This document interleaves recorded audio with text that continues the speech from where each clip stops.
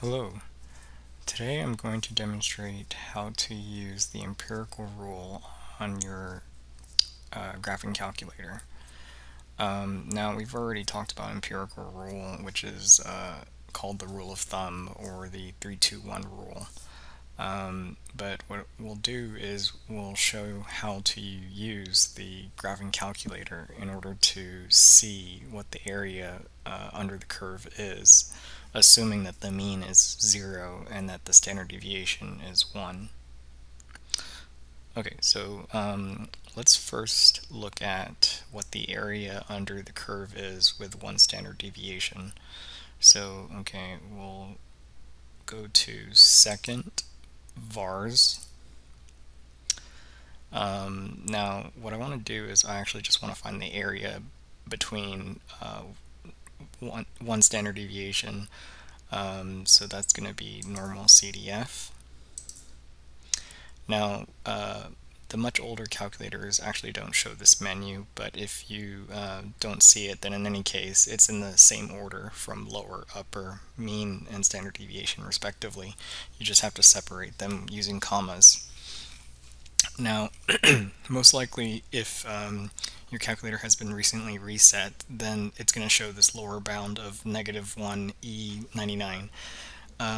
That's scientific notation for -10 to the 99. Now, in either case, if that's not there, then if you know what your lower bound is, you just input it. So in our case, our lower bound is -1. Now our upper bound is actually going to be also 1 standard deviation, so we're going to just put 1. Now the mean has to be, by default, has to be 0, and that includes the standard deviation would need to be 1 as well. And that's just so that the calculator understands that you're using the standard normal curve, which you'll learn in Chapter 7 under the normal distribution. Okay, so I'm going to just hit enter. And for those that have the older models, most likely this is exactly what you see, normal CDF, and then you're just going to type -1, 1, 0, 1. And then, so we're just going to hit enter. And okay, so it gave us 0.6826894809, which is roughly about 68%, which is exactly what we said the area is when we were first learning empirical rule. Now, if you want to get a more visualization of this, then in that case the graphing calculator does do that, but let me just go ahead and demonstrate how to find the area under the curve using 2 standard deviations from the mean. So once again, you're going to go to second vars and make sure that you do select normal CDF. Okay, so it remembers the lower bound that we just used, so in any case we just need to replace it with our new lower bound and our new upper bound, so that would be -2. Then we input 2 because we want to find the area beneath the curve using 2 standard deviations. Now, since we know that we're going to be using the standard normal curve, we're just going to leave the mean to be 0 and the standard deviation to be 1. Okay, so let's just click enter. Okay, and again, in this case that you have that the calculator just shows immediately the normal CDF function, it's kind of like an order of lower, comma, upper, comma, mean, comma, standard deviation. Now, there is a way to calculate the area without having to use what we call a z-score, which in any case, -1, 1, -2, 2, those are z-scores. So in any case, by almost like by default, you can actually replace the lower and the upper with any measurement that you're using. And that includes the mean and the standard deviation. So like if I was trying to find the area beneath the curve with respect to heights of males, then in any case I can input the respective height measurement and also the average height of a male, and then also the standard deviation. Okay. And that's actually pretty useful because it saves you the trouble of having to calculate the z-score. So we just hit enter, and we find that the area beneath the curve is 95% approximately. Now, in this case, like we see that like the area is actually increasing. So remember that empirical rule, you had that one standard deviation is 68%, and two standard deviations is 95%. And we have one more because it is called the 3-2-1 rule, or the 1-2-3, whichever way that you'd like to call it. And once again, I'm going to kind of show you how you can actually visualize this using your calculator. So again, we go to second vars, and then we select normal CDF. Okay, so we want to know 3 standard deviations, and in reality, when we're dealing with calculating probabilities, normally we're gonna always stay within 3 standard deviations because anything beyond that is more certain. So we can have z-scores that exceed 3 standard deviations, but it's not really needed. So once again, we leave the mean to be 0 and 1, and that's just because we're actually using the standard normal curve that uses the integer values along the horizontal axes. So we just click enter, and of course, like in the event that you saw this, you would just do lower, upper, mean, standard deviation. Okay, so just hit enter, and we find that the approximate area under the curve, or probability for that matter, is 99.7%, which is exactly the percentage of which that we learned the empirical rule. Now, of course, we see that there are these extra decimal places, which in any case, the calculator is actually more accurate in the sense that our approximation was 68%, 95%, 99.7% respectively. So, try not to get too caught up on like, oh, I thought it's supposed to be exactly 68%, 95%.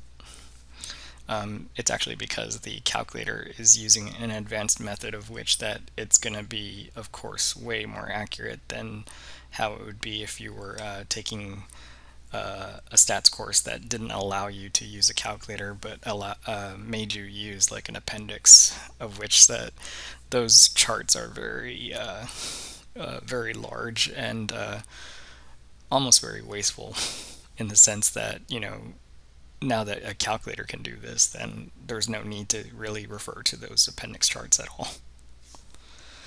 Okay, so I mentioned that I was going to demonstrate how to get the visualization of the graphing or of the curve, and it's actually pretty interesting. So what we can do is from the main menu, you can actually select second vars and hit the right arrow and select shade norm.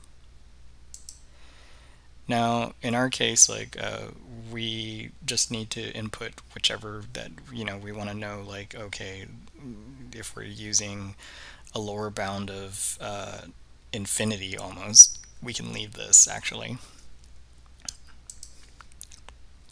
And then let's say that we want to do like 1 standard deviation. So this is actually the percentage that lies or is less than 1 standard deviation. Now I'm actually going to leave it in the standard mode with the mean to be 0 and the standard deviation to be 1 respectively. Interestingly enough, if you have the TI-84 plus model, you can actually select the color. If not, then I believe the default is just like the font color that you see right here. So I'm just going to leave it as blue. So we hit enter, and I'm only showing it like this because you'll see that the graph or the shaded picture, it doesn't look really good.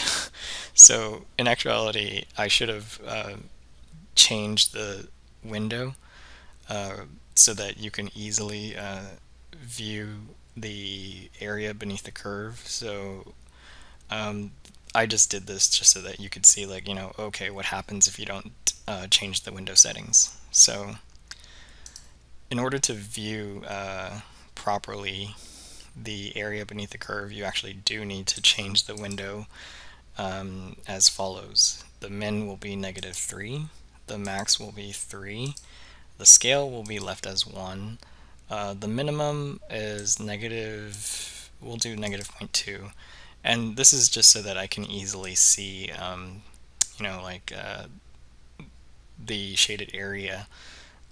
So try not get too caught up on, where did I get these numbers. I can explain about the minimum for x and the max for x as 3 standard deviations, because we mentioned that you normally want to stay within 3 standard deviations in the first place.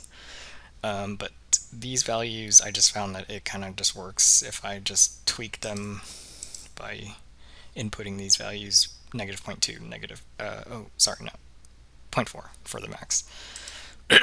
And then the scale is going to be 0.1, and leave the resolution as 1, and then that'll be fine. Okay, so let's go back to our graph by selecting graph. Oh, it erased our picture.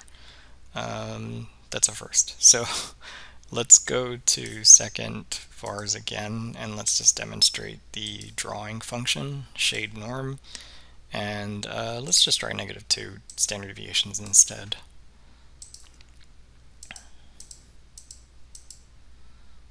And hopefully this shows, okay, there we go.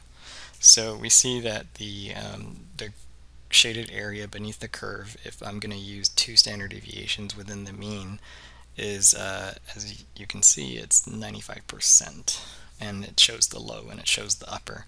So in actuality, this means that you can calculate the area beneath the curve by using the shaded norm function if you want to. Now, one thing to consider, or to just keep in mind, is that the drawing has to be cleared, because if you don't, then it just stays there. So and if not, then you can always just reset it. But if there's a function for it, then why should we have to reset it? So just go to let's try second program. Okay, so second program, and then select clear draw. Oh, okay, so it did clear it for us. It was supposed to take us to the home screen, but whatever works.